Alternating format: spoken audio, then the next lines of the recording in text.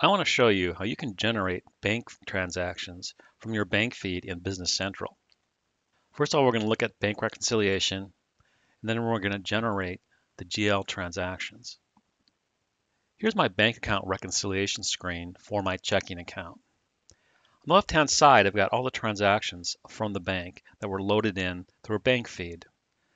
I've got these three transactions at the bottom for which I have no corresponding transactions in BC. So let's take a look at how we do that. First of all, I've got two bank transfers. I got a bank transfer into this account and a bank transfer out. That means the other side of that amount is going to another bank account in Business Central. Then I've got a bank fees amount here. This is being taken out of my account. It needs to be charged to my general ledger. So let's take a look at how we do that. So the first thing I want to do is I'm going to select these three transactions. I'm going to go up to Process and transfer it to the general ledger. And I'm just going to use a general journal entry. I'll generate that. But you can see that I'm not complete here, right? I've got the dollar amounts over here on the right-hand side, and they're coming out of this checking account here, going into it. So what I need to do is balance the other side of the transaction. First of all, these first two are bank transfers, so I want these going to my bank account. So I just select a bank account here.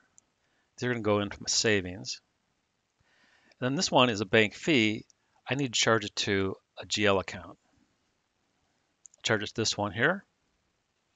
So this is my entire general journal transaction. I've got it coming out or going into this checking account here. The bank transfers are going to or from the savings account. And the bank charges are being charged to this general ledger account. So then I just go ahead and post this. So let's take a look at the bank reconciliation now.